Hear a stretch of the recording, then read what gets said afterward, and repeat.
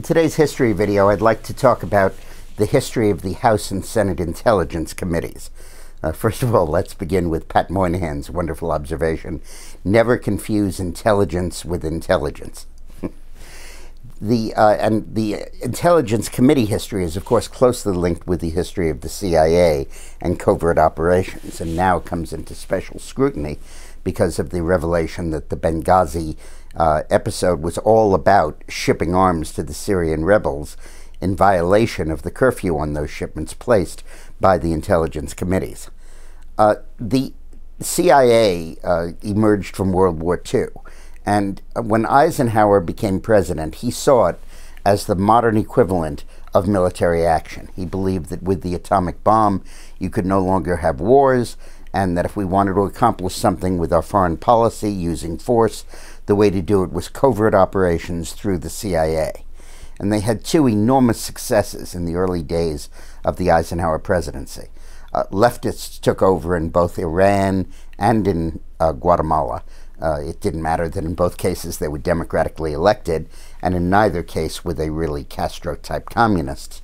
But in any case, they were too far left for our liking. And in both countries, the CIA, on Eisenhower's orders, staged coups d'etats.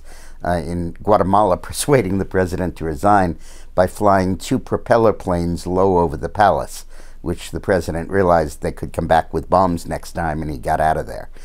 In Iran, it was largely a British operation, but the American part was run by Kermit Roosevelt, Theodore Roosevelt's son. The success of those operations led to the planning for the Bay of Pigs invasion in Cuba, which, as you know, was a fiasco, and then ushered in a whole series of missteps by the CIA. Assassination plots of Castro, working with the mafia to try to kill him, with Bobby Kennedy overseeing that. And then in the 70s, under Nixon, the CIA was very much implicated in the ouster and murder of Allende, who is again democratically elected leader of Chile, who seemed to be veering towards socialism and communism. And he was assassinated in a coup orchestrated in part by the CIA. And military coups in Brazil and Argentina that also opposed leftist regimes were also fomented by the CIA. In the meantime, by the way, they had stopped communists from winning electoral victories in France and Italy by covertly intervening in the politics of those countries and funding non-communist political operatives. All this became public in the mid-1970s when hearings were conducted by Senator Frank Church, a liberal Democrat from Idaho. And this was on the heels of the anti-war movement, the revulsion against Nixon having secretly invaded Cambodia without telling the American people. And it led to a whole series of exposés about the dirty tricks of the CIA. And a movement arose to rein the agency in. So in 1976, Congress established the House and the Senate Intelligence Committees, which would be bipartisan committees, 50-50, with a Democratic and Republican chairman in each house. I mean, a chairman and a ranking member, but still bipartisan. And set up a statutory requirement that before the administration could engage in any covert activity, it had to make a proposal to the Intelligence Committee. The Intelligence Committee had to examine it and then rule on it and approve it. The reason the whole Congress wasn't consulted and there was this special committee is nobody trusted the Congress not to leak it. If you give it to 535 people, it'll end up in the newspapers.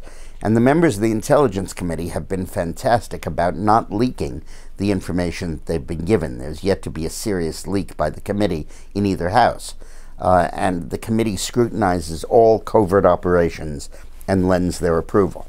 One of the big problems with the Iran-Contra operation is that it was conducted outside of the purview of the intelligence committees, which was one of the important elements in it being illegal and almost leading to Reagan's impeachment. So the intelligence committees have a long history and a great deal of credibility.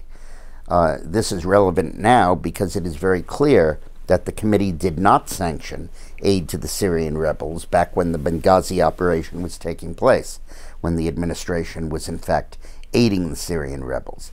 Technically, the administration is going to try to hide behind the charade of deniability that it was just gathering up the weapons in Libya to take them away from al-Qaeda and from weapons dumps where they could be used by al-Qaeda, and somehow they ended up in the hands of the Syrian rebels, shipped there by somebody, shipped there on Turkish ships. We don't know how. I think as we dig further, we'll learn very specifically of CIA involvement.